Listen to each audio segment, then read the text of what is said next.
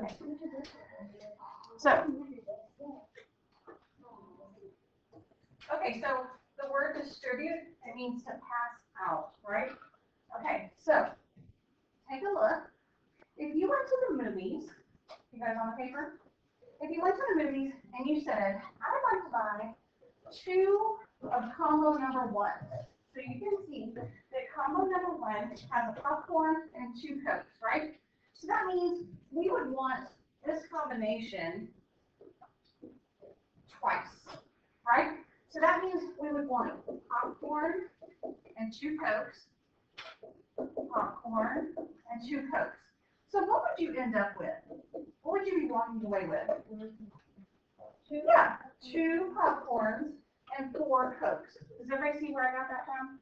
Guys, I'm writing, you're writing. No. Okay? So another way that we can do that is to distribute it mathematically. So if you look at how this is written, 1P plus 2D, they're saying D for drink, that says C. So that means I need 2 of the popcorn and 2 of the drinks. We're distributing it, okay? So we would say 2 times 1P, what would that be? 2P, and 2 times 2D, what would that be? 4D. And I can just use this C up here.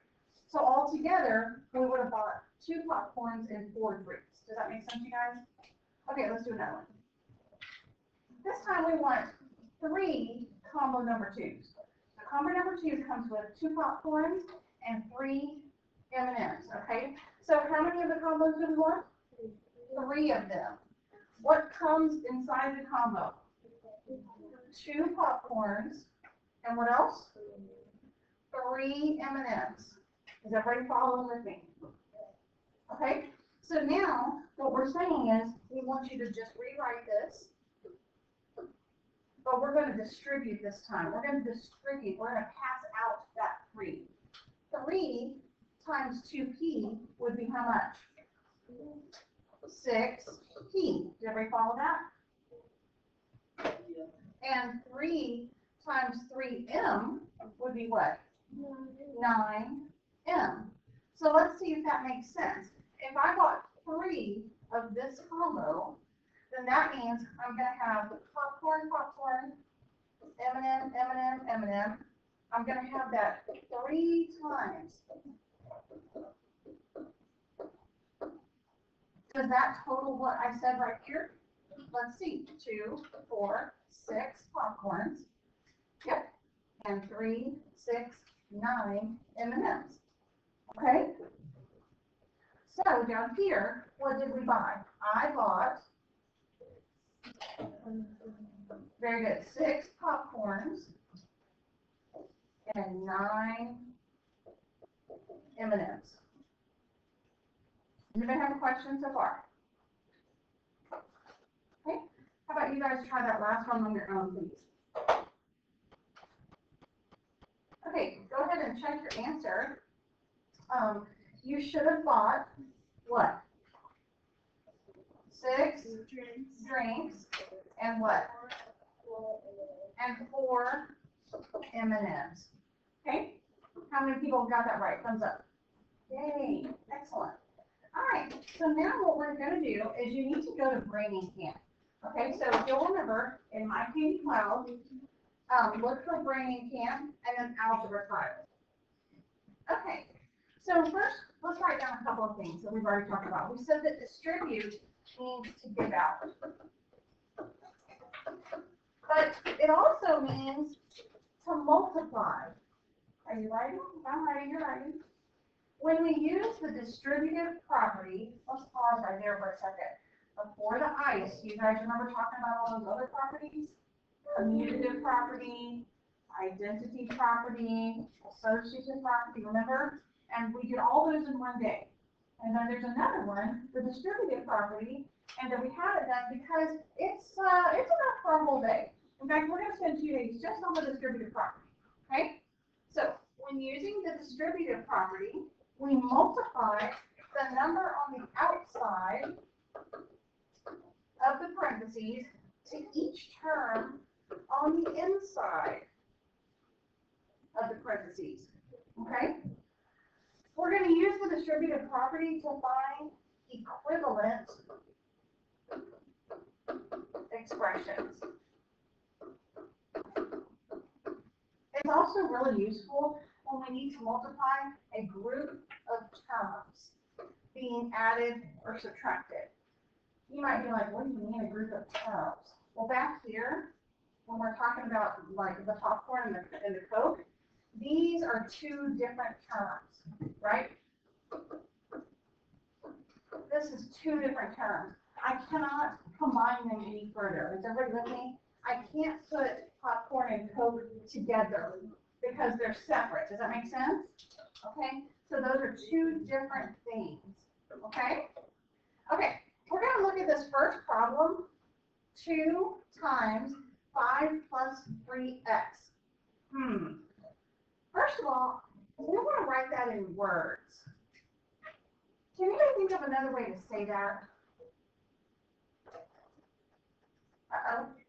Let's go back to here. When we did this, when we said we want 2 combo number 1s, what were we really asking for? 2 what? 2 of the combo, right? So we really wanted 2 groups of combo number 1, okay? So if we're looking here, how would we say this? We want what? 2 groups of 5 plus 3x. That's what it actually means, okay? So go ahead and write that down. It means 2 groups of 5 plus 3x. And now what we're going to do is we're going to go to Braining Camp and we're going to make this. Okay, before COVID days, we would actually have the tiles here in front of us. Okay? Okay. If you look on the left-hand side in the alphabet tiles, you'll see you've got positive and negative 1. We've seen those before, right? When we did integer rules way back.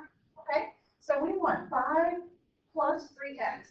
So if I drag a 1 over, how many of those do I need? 5. Once you drag it the first time, now I don't know about your computer, but mine works like this. 2, 3, 4, 5. All I have to do is just click it over and over. Sometimes. I don't know why now it's not on that one. Okay. There's my 5, and now I need 3x. So I'm going to bring my 3x's over. 1. Square, can you help click at the computer next time? It will be faster. Okay? That is one group of those. I need another whole group of them, right? So if I bring down the first one to here and drop it, you should just be able to click. There we go. It's so much easier on the actual computer. Okay, has everybody made that on your algebra tiles? I'm bringing it down. That's why we're doing it. Okay? So now, when we put it together, you can already tell, I hope, what the answer is. What do you guys see? 10 and 5. You see what? You should see 10 plus, what do you see over here? 6 what? X. That's exactly right. That's what you see on the screen. Is everybody with me? Now what we need to do, though, is figure out on the paper how to get there. Okay? First, let's draw our model. Our model was 5. Now, I draw circles simply because they take less time. No worries. Okay? And 3 x's. I put x's on those. And I need it twice.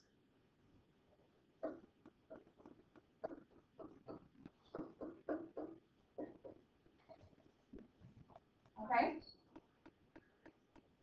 We already know that the answer is 10 plus 6x. You told me that on Braining Camp. Is everybody with me?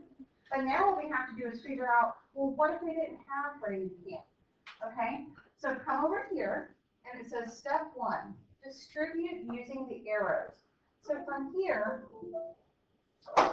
we're going to multiply 2 times 5, and then 2 times 3x. And we're just going to write that down.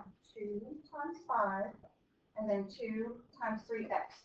This step right here, normally you're going to do that step in your head, okay? It's just we're writing it out because this is the first time we're doing it, and it's your notes. But just for now, we're writing it out, okay? Now actually do it. What's 2 times 5? 10. What's 2 times 3x? 6x.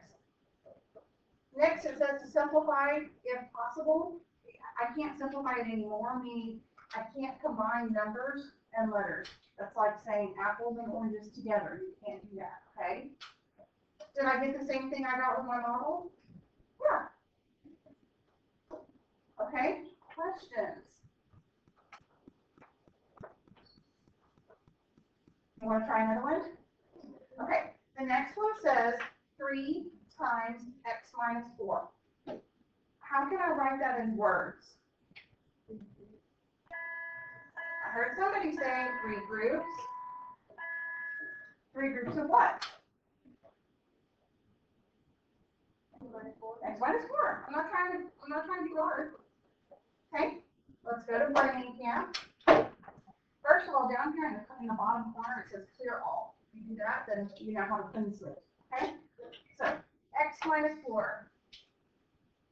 And the negatives, minus 4 means negative 4, correct? Thank you. And we need 3 groups of that.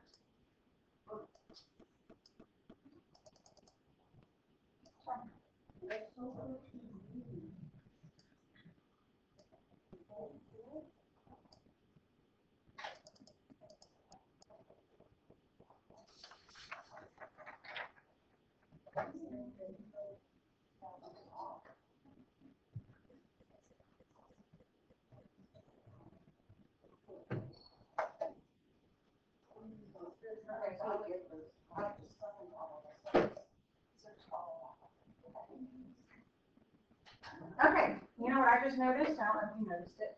You see on my screen, it already gave me the answer. If you don't want that, turn off the eyeball, then it goes away. The eyeball, remember we used that before when we did intervals, y'all remember that one time ago, and we kind of give you the answer? So that's good. If you want to check, that gives you the answer. Okay? Okay, let's go back to our paper.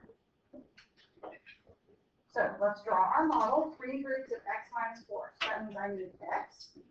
And then when I do my negatives, I just color them in. Some people like to actually put like a negative sign like that, but you can just also color it in. And we need 3 of those. We're drawing what we just did on brain camp.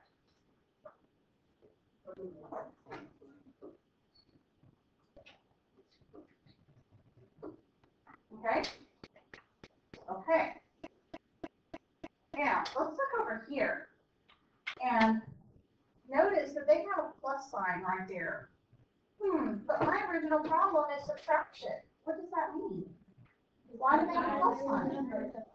Exactly, because subtraction means add the opposite. So we can say 3 groups of x plus negative 4. You can say that if you want to. Some people like to have it with addition. It doesn't really matter. Okay? So 3x plus negative 4. It says to distribute with the arrows. So that means I'm going to do 3 times x and 3 times negative 4.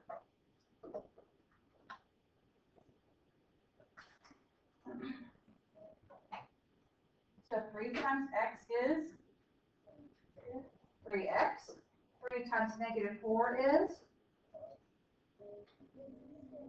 negative 12. That's right. Now when it says to simplify, what do you think they're wanting you to do here?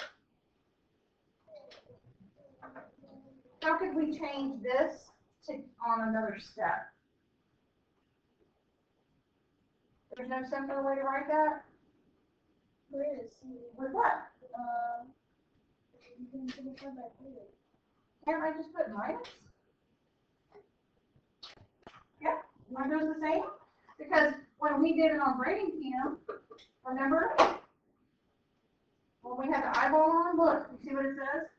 They put 3x minus 12 because that's easier than 3x plus negative 12, okay? All right, I think it is your turn, okay? See if you can do the next one.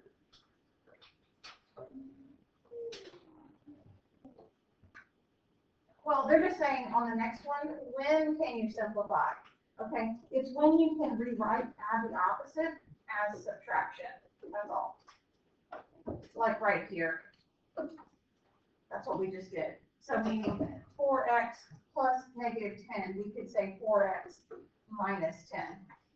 What if we had negative 4x plus negative 10? What would that look like? Negative 4x minus 10, that's right. Okay? Okay. Does anybody have any questions about how to do this with the models? Do we feel like we're pretty good, like we're grading camp? Okay. What if I asked you to do it without the models? Do you think we could do it? Let's try it. Come down here. We're not going to go to grading camp unless we get stuck. Got it? So right here, think in your mind, what does that mean?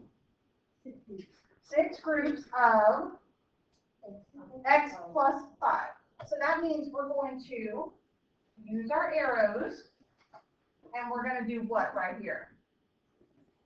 6 times x plus, what's going to go over here? 6 times 5. Very good. And now we're going to actually do it. What is 6 times x? 6x plus, what is 6 times 5? 30. If you were doing this on your own, you could use grading camp to check. Okay? Do you feel like you could do the next one by yourself? Does it matter that this 7 is now at the back? No. Doesn't it mean the same thing, you guys? Okay, how about you try, how about just the next one, and then we'll check. Okay, let's see. We should have done 7 times 2x and 7 times 10. So 7 times 2x would be what? 14x. Plus 7 times 10 is what? 70. Thumbs up if you got it right. See? Y'all are amazing. I knew you could do it. How about, let's do the next one together. Because I see a whole bunch of extra blanks down here. I'm wondering about those. 2 times r. Oh, that's because they wanted this. R plus what? Negative 4. They just wanted you to change it so that it's not a negative. So then that would be 2 times r and 2 times negative 4. 2 times r is what? 2r plus 2 times negative 4 is what? What? Negative 8. And now they want you to rewrite it one more time. What's that going to look like? You got it. Okay, now that we did that one, I bet you guys can do number 4 by yourself. Okay. Okay, this means I'm going to do negative 4 times 3x plus negative 4 times 8. What's negative 4 times 3x? Negative 12x plus, what's negative 4 times 8? Say it again. Negative 32. They want me to rewrite that to say what?